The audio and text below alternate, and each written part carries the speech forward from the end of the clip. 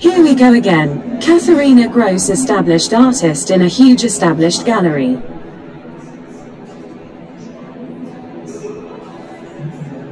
Do you see this piece? Alright, sorry for the spoiler, but during this video you will see only this one. All of them are all the fucking same. Unbelievable.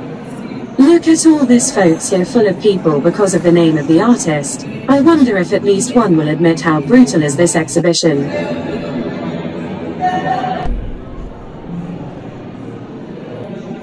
Apologies for the short enough video, but I had to run away from that situation. I didn't want to get mixed up in that nasty rabble.